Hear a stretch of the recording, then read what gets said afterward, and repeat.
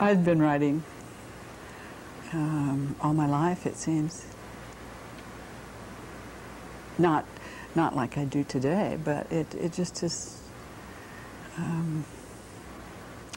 All my life isn't accurate. As an adult, I have worked for newspapers and written columns for the World Herald and 4-year weekly column for the Lincoln Star. Probably for the past 15 years I've been writing essays. I mean, I have a stack that high. I just write. It's part of, that's my connection. I never think of the audience, ever. And I only write one thing, and I know this is boring, and we, in our writing group, we try to practice doing dialogues and doing different kind of stories and things, but I just write first-person nonfiction essays. I mean, obviously nonfiction. My book is called Women and Aging, Celebrating Ourselves. And the message, I suspect, is twofold. I'm really disturbed at how aging women are considered and treated in the culture in the United States today. And I think we're perhaps not going to change that real soon. So I think that as they age, women have to take a lot of affirmative action in order to feel good about themselves. Otherwise, we are going to think that who our culture reflects back to us is who we're supposed to be. Young, thin, rich, heterosexually coupled. I mean, there are all sorts of things that we get and from television and magazines and newspapers and billboards and store windows. Yeah, it just goes on and on. So the last third of the book is what can we do about it?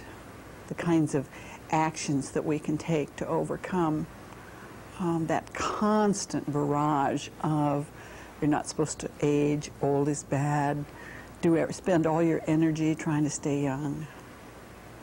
I've had just entirely wonderfully positive things about my book. And what I have to remember is that my book is supposed to go to the place or to the person where it can be heard or where they can resonate with it. And that's the point. You know, it's supposed to find its own places in this world. It's fun to be in the Heritage Room. Years ago, when I was active with Friends of Loren Isley, we had lots of activities here, and it's a delightful, wonderful place. What I'm going to do tonight is perhaps not what you came to hear. I'm not going to read from my book. I hope that you will do that yourself. I will tell you a little bit about my book, Women and Aging, Celebrating Ourselves. What I did to write this book was become old. And I don't say that with any sense of disparagement, but you do know that we don't call anybody old in this country because that's a bad word. We have all these euphemisms for old, as if the natural progression of our lives were something we should fight against every minute. And I think particularly women are encouraged, lashed to fight against looking old, gaining weight, not being financially independent, on and on. One other quick thing I want to do. I don't know if anybody ever reads somebody else's work at these, but this is one of my favorite books on women and aging. It's an anthology put together by Calix. This is the old one. I don't think the new anthology by Calix is very good, or it isn't as good as this one. There's a poem in here by a woman named Elizabeth Weber, who I just met the other night, who lives in Lincoln now. And she said, well, maybe you know that book. And of course I know this book. I thought backwards and forwards. But I ran home and looked up Elizabeth Weber's poems. And it's just one of the most beautiful things I've ever read about aging. And if you'll bear with me, I'd like to start with that. It's called My Grandmother's Hands. In the cracked October morning, I watched my hands rim the edge of the pail. Numb with the hard tap water, they redden as the sky does. When did this happen? My hands become furrowed like an old bur oak, an after image of yours. How clearly I see your slow body thicken into the light, haloed by the hollyhocks, as you etch your way to the coop. My fledgling hand held tight in the sinew and bone clutch of yours. At 5, I cluck to you like one of the hens you won't let me touch, for fear I'll become as marked as you. You speak of yourself as a coat ready for the junk heap, and not that Polish daughter I saw pictured once high on a hayrick, the men looped around you. Did you think you could keep the world from flicking its knife-edged tongue at me any more than yourself? At 30 and alone, I'm world-bitten. These hands you worked so hard to save, scarred as old barnwood and dry as the husks of corn blown by September. They do what they must do, as yours did, and I won't mourn their passing youth. When do we learn to hate age? To think of it not as growth, but as a falling away? This curse notched in us so tightly there is no forgiveness for what is only the self becoming the self.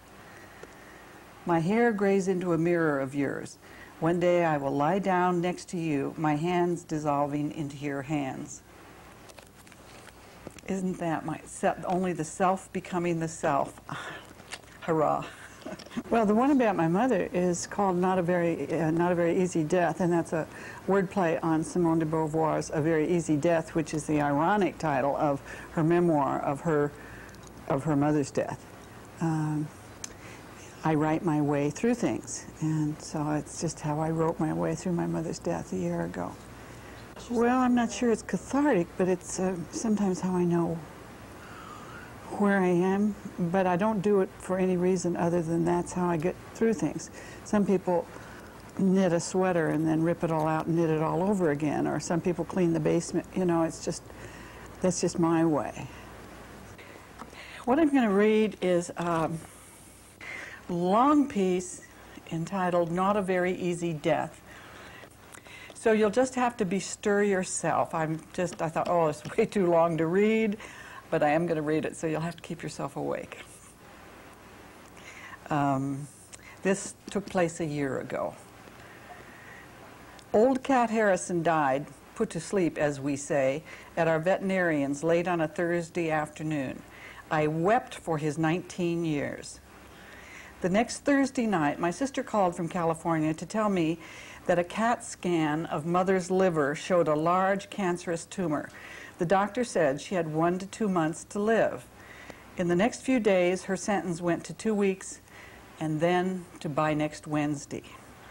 By the time my husband and I and our 3 daughters rendezvoused at the San Francisco airport the following weekend, I'd arranged to be gone a week, been surprised by frequent headaches and stomach aches, experienced enormous anxiety, and gotten much advice from friends about death and dying. I'd also eaten an entire package of waffle cream cookies, each bite a childhood memory. Mother was alert and responsive when we got to the hospital in Santa Rosa that Saturday. I had driven the 5 of us, giddy from this unexpected reunion, north from the airport, getting on a wrong highway, frustrated in big city traffic, afraid the whole way she'd die before we got there. But there she was, sitting up in bed, smiling at us, opening her arms, overwhelmed by the continual presence of so many children, stepchildren, grandchildren, and great-grandchildren visiting. My husband went out and bought her his usual huge bouquet of long-stemmed red roses. She beamed, knowing they were her due, and announced, "They are our identification," which pleased him enormously. She was aware of the roses for only a few minutes. Her short-term memory had been failing for years, and now was worse under the circumstances of cancers that we knew and knew not, drugs, and barely any nourishment. One of our big subjects of conversation was how much Ensure she had managed to get down in a day. I felt sentenced to what I knew not as my daughters and husband left in a few days to return to their lives. The niece I knew best, she and I buddies and compatriots for years, left in a few days too. The last 8 years had been surely too much for my strong mother. Her husband's massive strokes, her insistence that she take care of him, 4 cancer operations on the body that had not been in a hospital except to have children before her 78th year. Cataract surgeries, a stroke, a mild heart attack, putting her husband in a home to relieve herself of some of his care, All of this intertwined with selling a house, moving, building a house, selling it, moving into an apartment, investing their money, and worst of all, living through the 3-year dying of cancer of my oldest sister. Mother resisted any chemotherapy or radiation, having watched those cures wreck my sister's body. So this latest news, a tumor in her liver, was greeted by Mother with courage and resignation. This time she would die too old and tired for another operation, asking only that she not be in pain. She said to me often over the next days, "I've never done this before," which I took to mean died, and to which I always responded, "Neither have we, Mother," hoping that together we'd find some common thread through this bewildering experience. I came to know that my mother was afraid to be alone. Certainly one of the things that dying is. I might have figured that out, reasoning from her off-the-charts extroversion, evidenced in my life by Mother's forever urging us to join her in visiting with anyone available. People found her charming and friendly. My sisters and I never had any permission to nurture our introverted sides. At my sister's direction, the IV was taken out of my mother's arm in the hospital, where it had been put to restore the electrolyte balance in her body to relieve her of hallucinations. I never knew if her later hallucinations came from the morphine, a possible tumor in her brain, or from that imbalance caused by not enough food or water. She had hardly eaten at all since last spring after her second mastectomy, although she had never been a big eater and was the slowest eater on the planet. She didn't consciously try not to eat, she just wasn't hungry anymore. At some level, she's decided to die, we went around saying to each other, not knowing beans about it, really. My sister Ann had been Mother's aide-de-camp for years, and thus in charge of the medical decisions at her death and dying. They had talked this all through, I assumed. Ann had been with Mother for every hospitalization and had included her in every holiday with her family, ran her errands, took her shopping, and cared for her in countless ways I could only guess at. Ann and Mother's husband of 29 years barely endured one another. Joseph was now being taken care of in the home of one of his daughters, no longer a factor in my sister's life with Mother, except as a focus for her anger, part of which was over Mother's wearing herself out taking care of him. The days blurred as I joined Ann in caring for and sitting with Mother. Ann's 5 children and their children paid visits from their California homes, and soon everyone had come and gone, and it was just us, my sister, Ann, and me, and her husband, Kay, and our grief. Mother required no treatment, so the hospital discharged her to the quiet and order of my sister's guest bedroom. Hospice sent the bed and other equipment, and Ann had some things from Mother's apartment moved to her guest bedroom. To give Mother a sense of home, Ann repeated over and over again, anxious, I guess, to know that Mother felt at home. While she was in the hospital, Mother's stepson read poetry to her. The report was that she loved it, and she calmed down as she heard Dwight's voice reading the old poems. I tried to do the same from Dwight's anthology, which was left at her bedside. So many of the poems dealt with death, and there was always a strange struggle to know what Mother wanted to hear, this woman I'd known for 60 years. Once I read some Robert Frost to her, over and over again trying to avoid the death of the hired man. I read my favorites to her, little ones, realizing that I was reading Frost not for my mother, but for myself. We had a rousing evangelical time at her bedside one day when I found her daytime healthcare aide meditating on his Bible. He read to her. I immediately countered with the 23rd Psalm and asked him to find the Beatitudes in his Bible. Mother was a reader for years in her Christian Science church, so she knew her Bible well. The one I found to read from was one of her old reader books with large print and still filled with the thin steel markers and blue chalk notations that marked that week's lesson. How long ago had that lesson been marked in her Bible, I wondered. The aide's version of the Beatitudes seemed unlike anything I'd ever heard before, and he read way too long, not knowing how to stop, I guess. He came only twice more, so we didn't again pursue overt religious ceremonies at Mother's bedside. My favorite bedside memory is the night that Ann and Kay and I all felt specially uneasy, that this might be the night Mother died. I went back to their house in my nightgown and robe, and the three of us spent more than an hour sitting around Mother, using her name, talking, reminiscing about things in her life, funny things, things we remembered as children, things we knew would please her to hear. In the hospital, Mother had exaggerated her lifelong and very severe penchant for absolute order and tidiness by folding and refolding the top of the sheet. Once she rearranged all the things on her portable swing table, saying, "There," after each placement, and then doing it all over again. Deep inside her, she was trying to arrange things, to have some effect on her world, to control and make sure everything was in its place. By the time we were doing vigil in Ann's house, Mother had moved the sheet folding back to the years that she sewed skirts for us. Ann remembered Mother sewing plaid back-to-school skirts, and Mother sat in her bed trying to match material, thinking the top sheet and the blanket were the skirt fabric pieces. Within 48 hours after my family gathered at Mother's bedside, Ann and the doctor elected to give her morphine, which takes the person away from you. A difficult person to read a pain level from anyway, Mother spent the lifetime that I knew her saying, "I'm fine, darling," blinking her eyes as she smiled and tilting her head up, and quite possibly always meaning it. She also insisted we not dwell on anything unpleasant. Who is to know what pain level existed inside her? From cancer cells, from not eating, from a liver of reduced function, from a bladder not working, from what else? I was grateful she was doped up with morphine the day the ambulance company moved her from hospital to home. Through some ghastly computer screw-up, the medical aides took her back to her apartment complex, pushing the gurney through the large front lobby, across the atrium, and up the elevator to her door. Finally, one of the people at the front desk realized a mistake had been made and raced after the men, redirecting them to my sister's house. Mother never knew, even though she was awake and smiling throughout this ordeal. She hadn't wanted her friends to see her sick and did not go to meals for several weeks before her final dying began.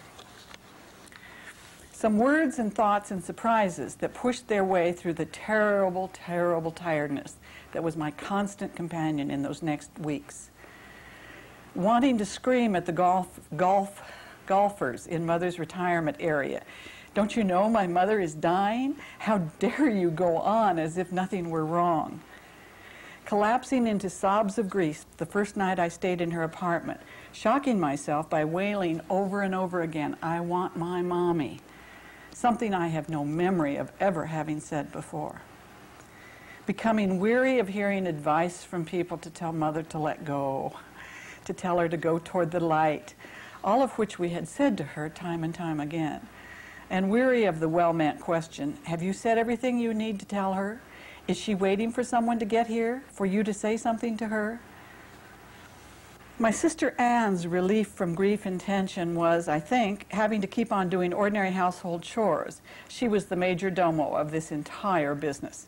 She did laundry, fixed meals, greeted each shift change, answered the telephone, and she and Kay kept the house spotless.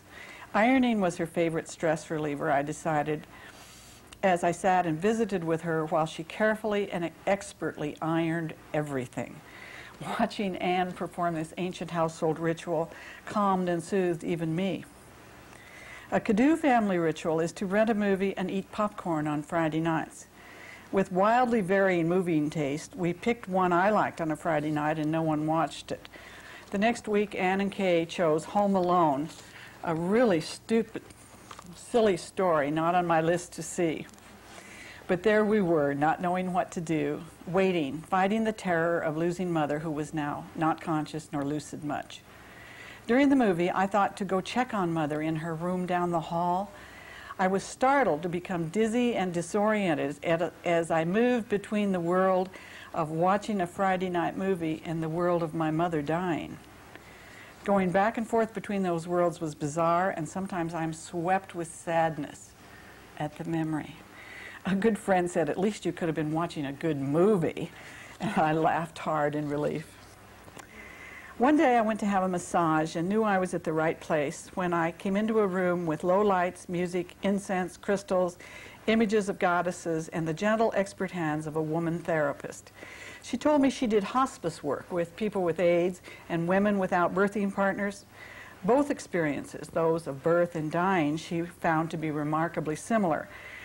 This information soothed me and affirmed what I'd come to know being with Mother, that dying is hard work. There are, of course, lives that end in an instant, health and activity present right up to the last breath. But for conscious deaths like that of my mother's, it must be hard work. Maybe her death was hard since her nature was so fierce. She is a fighter, everyone who knew her said. So did she automatically struggle with death? She seemed anxious to be done with this bewildering time quite a few days before her heart stopped beating and her lungs took their last gasp of air. Strong-minded and exquisitely organized, Mother had arranged her finances, her legal affairs, everything in the past years. The days alternated between okay and terrible. I said to my friend Nan on the telephone, "Well, today is awful, so tomorrow will be better." "Perhaps not, Ruthie," she counseled. "That's the nature of suffering." In all honesty, I came to believe that 85 was too young to die. The same way I had felt when old Cat Harrison died 2 weeks before, not old enough to die at 19. The trees out the porch doors off the living room were changing shades. Much too early, Anne's husband and I agreed. In a bookstore next to a coffee place, my hand fell on Simone de Beauvoir's A Very Easy Death, which I'd yet read years ago and forgotten. Rereading it brought some comfort during these days and weeks of our own vigil. Mother was embarrassed to have anyone see her scarred body when we or the aides changed her nightgowns, and more chagrined to be diapered after the hospice nurses put a catheter in and drained her bursting bladder. Oddly enough, a full bladder was causing her terrible agitation, not some spiritual crisis, as I thought. We watched the stages of dying described by hospice. Clammy skin, blue fingertips, longer time between breaths, racing breaths, cold feet and hands. Counting Mother's breaths, I'd unconsciously fall into monitoring my own breathing rhythm.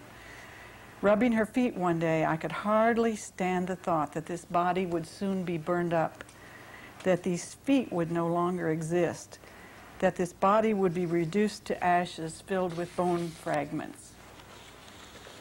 When I got back to her apartment at night, I would find get well cards stuck under the door and wince that she was beyond knowing or perhaps even caring about her friends, even though we read the mail to her.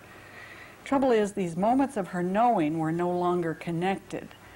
So we all could say, "Goodbye, I love you," and then say it again. I wanted to say to the well-wishers, "She's not going to get well, she's dying." They knew that. I said to my sister one day, after a Sunday when an aide and a grandson lifted her into a wheelchair and lifted the wheelchair out onto the porch where she seemed to enjoy looking at some rangy blue flowers, that everyone caring for her could be horses for all the distinctions she was no longer able to make between us. Although, in retrospect, I know she saved for me that too casual, quick, "Hello, dear" look that had always been her greeting of me. My sister Anne had a dream several weeks earlier that Mother would die at 10 to 5 in the early morning. Early one morning, I awoke in her apartment to the sound of a key opening the front door. I raised up and struggled to call out, "Anne." There was no answer, and I assumed Anne and Kay had come over to tell me that Mother had died. Someone came on down the hall and into the bedroom. There was no one, so I shook myself awake, looked at the clock, it was 10 of 5, and figured Mother had died and Anne and Kay would be calling soon. The telephone didn't ring, and rather uneasily I went back to sleep.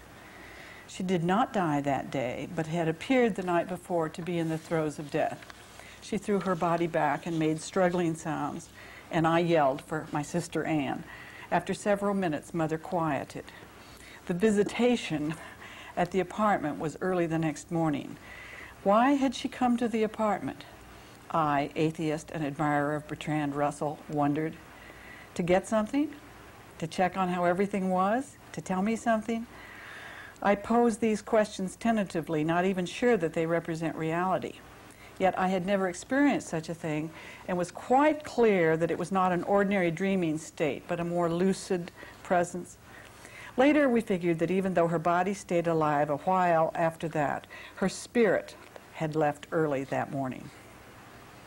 During these last days at her bedside, we read the morning paper or hospice tracts, dozed, jumped up and down trying to get Mother comfortable, spooned and eyedroppered water into her mouth, tried to guess what she needed or wanted from her every movement and sound.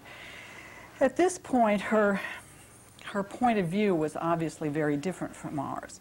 She'd been growing further and further away from us, more interested in the details and the enormity of dying than she was interested in us. We said to one another since her second mastectomy some 5 months before that she seemed to be somewhere else a lot of the time. What that surmise consisted of was that she slept a lot more and talked less, sometimes sitting and thinking, awake and eyes focused beyond the immediate room. Only superficial interest in our conversation. Although I remember in August telling her I was going to see a local production of Harvey, the next day she asked me how it was, telling me how she had always loved that play. Sometimes we whispered, and sometimes we talked too loudly, like people who are embarrassed or unsure of themselves. Taking seriously life after life stories, sometimes we directed our comments to a corner of the room at the ceiling. One day an aide put pink lipstick on Mother's pale face, wanting her to be fixed up. I endured that bizarre sight for only a few minutes and wiped the lipstick off. A favorite family story describes my mother putting on her lipstick, blotting it nearly off, and seriously inquiring of us if she had too much on. The fanciful act of the aide reminded me of embalming, which was not the choice of our family in life or death. We held her hands and stroked her and rubbed her head and tried to find that spot that her hands constantly floated toward, as if to scratch. We wondered where she was and were especially distressed when her eyes rolled back in her head. We tried to cool her off and to keep her warm. Her burning skin, I thought, might have been the beginning of uremic poisoning before the catheter drained her bladder. We pointed out to her the mountains beyond the street in front of Anne's house and told her the sun was shining, the wind was blowing, the crows were cawing. We told her over and over again not to be concerned that she was soiling the sheets. Ever proper, beyond Victorian, Mother could not bear any mention or discussion of the body's functions. In days past, we'd tease her about her Puritan nature. For most of the days, I repeated over and over again to her, the everlasting arms of love, beneath, around, above. Words that she had raised us on from Mary Baker Eddy, words that I thought would comfort her and which certainly did me. Anne and Kay and I spent restless, sometimes sleepless nights. We talked of her death, of her struggle, of our own struggle, discussed the memorial service, ordered family response cards, studied her estate, and began to divide up her things. I was horrified the day Anne's husband and son helped our stepsister carry her father's paintings out of Mother's apartment, dismantling her life before she was dead. Only a few days later, I did the same thing, having the few things picked up that I was shipping back to my home. Little by little, her apartment became less of her, except, of course, for the huge job my sister would do later of going through everything and distributing it throughout her family. By then, Mother's things seemed to have lost their sense of her and were just things, except that now, as I wear her jacket or a piece of her jewelry or use her old cutting board in my kitchen, sadness takes me over that I am alive and she is gone and I am using her things. Sitting at Mother's bedside and staying in her retirement apartment complex left me increasingly intolerant of aging and dying. Her close friends are marvelous women, and I loved having an occasional meal with them. I've been proud of Mother for having the sense to choose and attract such splendid friends, and they her. Yet I want to have the health and energy and determination to race around and do exactly as I please for the rest of my life. I want to be at 80 as I am at 60. Such hubris. I want to give up being so cautious, so morally scrupulous.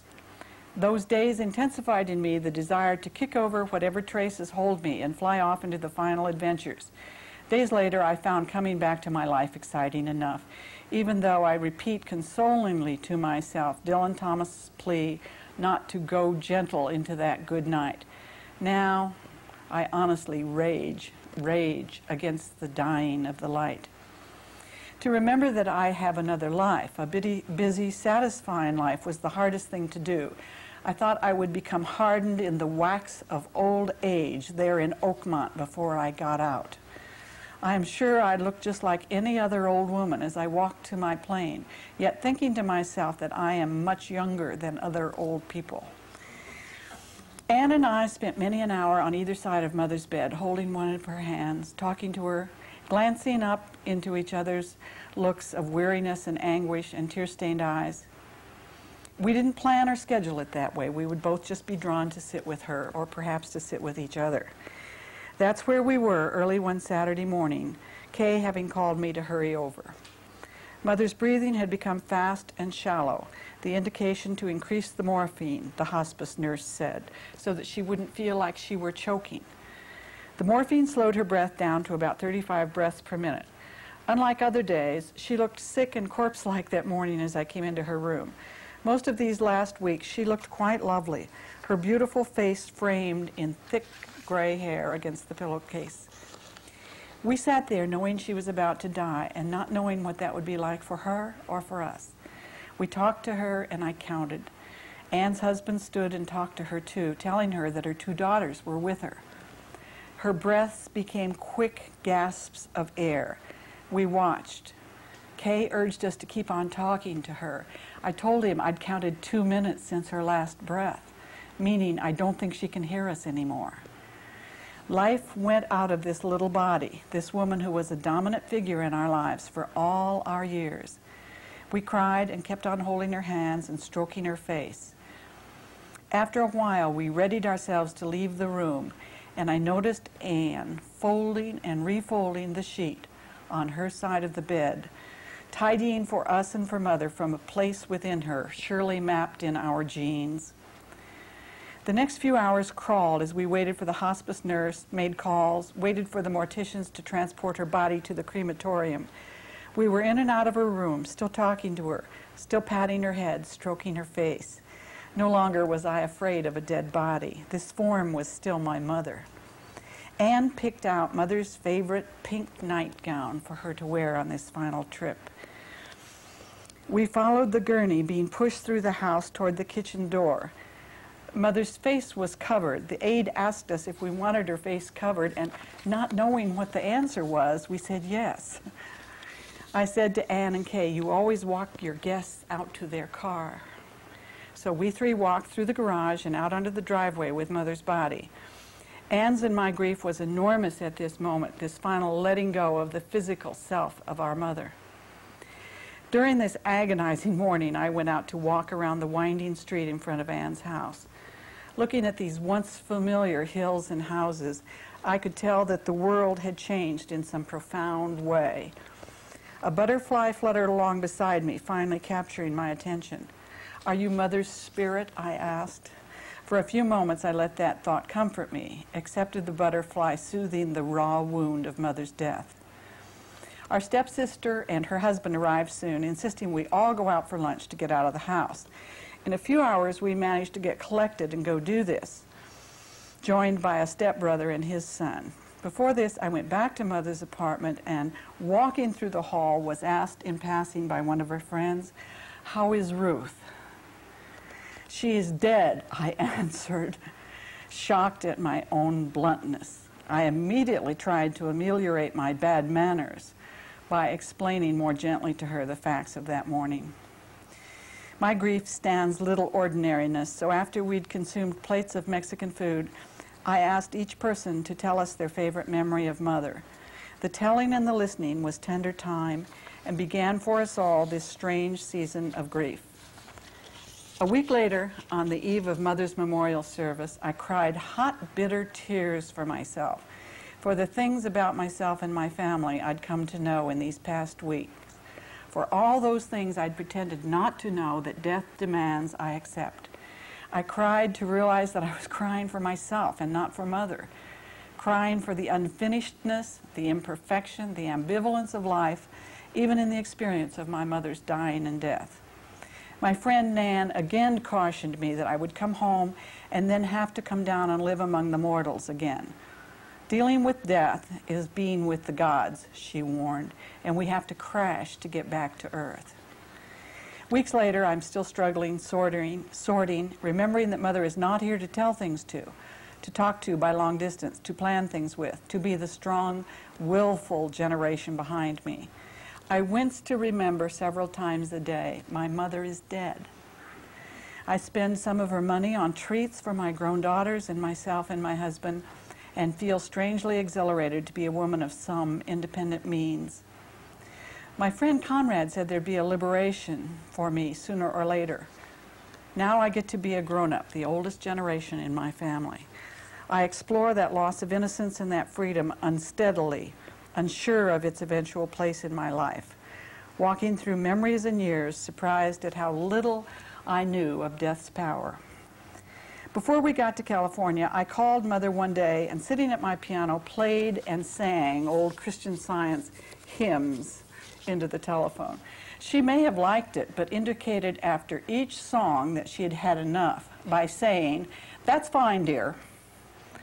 I ignored her words and kept on singing and playing, trying to cross that chasm between us with memories.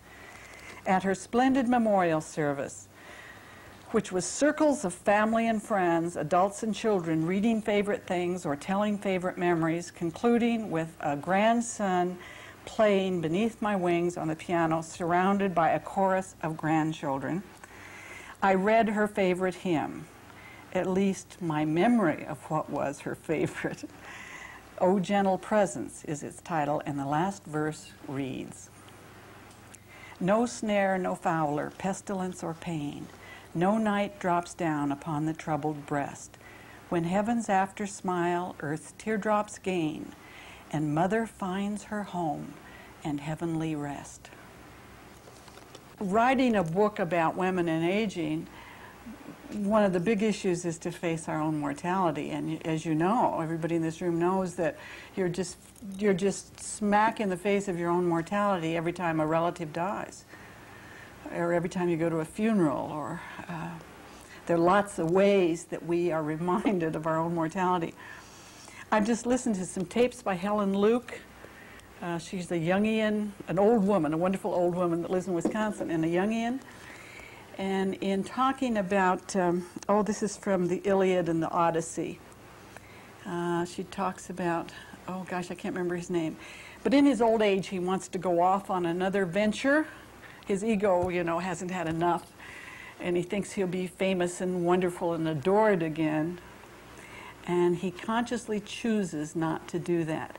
And she talks about consciously choosing to give up immortality and choosing mortality, which is was helpful for me to know about my book, that my book gets to go where it wants to, and it isn't in this world to make me feel important. In the last 10 years, probably, I've been involved in progressive politics. And prior to that, I was active in my husband's various political campaigns. I write and teach and hang out and do lots of community work. Teach values clarification, which is just simply a way of looking consciously at what's going on in your life and making choices around that and deciding where you can put your energy so you feel better about yourself, so you're living as close to the bone of who you are as you can. And then the women and aging classes. A friend and I do workshops on women, weight, and appearance issues, which is kind of a new, wonderful consciousness. Okay, let me do this thing that I was in Colorado this summer and was interviewed by the Rocky Mountain Daily News about my book, and they were doing a story about have things really changed for political wives, and the woman talked to me for 45 minutes and used 1.5 sentences. So as we drove home from Colorado, I thought, I really have something to say about this. and sat down and wrote it, and thought maybe the Des Moines Register was a little more progressive than the Omaha World Herald. So I called them and they said, well, send it, you know, we can't say yes or no, and they printed it within a couple of weeks. So I was, you know, my ego self still getting tickled about stuff like that. This takes about 5 minutes, so you can know that I won't be going on forever. Has the role of political wife changed? We are constantly told that it has, usually by those who want us to think that things are different for women in the 90s. The political wife is the new woman, we are told, now that she has her own career, which can conveniently be put on hold, the lawyering and or the child-raising, homemaking, in order to be, if not constantly at her husband's side, on public view from early morning to late night, photographed doing good, smiling all the while. Have we simply accepted as political icon a new stereotype for political wives? What difference has having a career made in the public's perception of the wife of the candidate? None, I assure you. The female spouse is still an essential part of the male candidate's image. The reverse is not true. Did we need to see Martin Abzug, husband of former Congresswoman Bella? Or do we need to see James Schroeder, husband of current Congresswoman Pat, smiling, adoring, making constant public appearances, and doing media interviews? To what purpose are the put-together wife and children in completing the public image of the wholesome candidate? Beyond the junior high desire to be paired with a good-looking girl the other boys will admire and covet, some reasons seem obvious to me for the candidate to trot out the wife and children. He must be married and therefore monogamous and not sexually promiscuous. The wife's appearance says the couple are getting along, not mired in affairs and other symptoms of marital discord.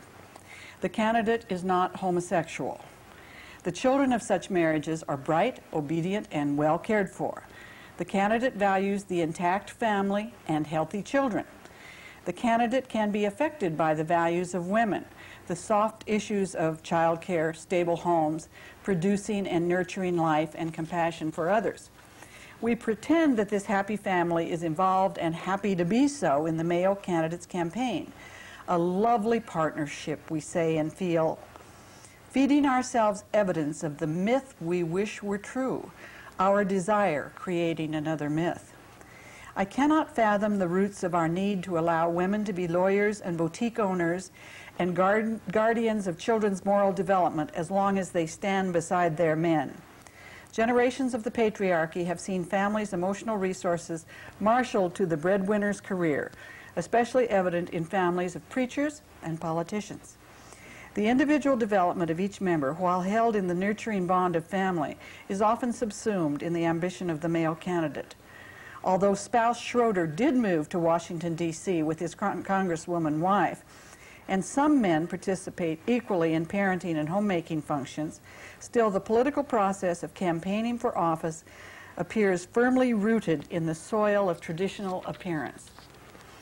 Here's a memory I wish had faded.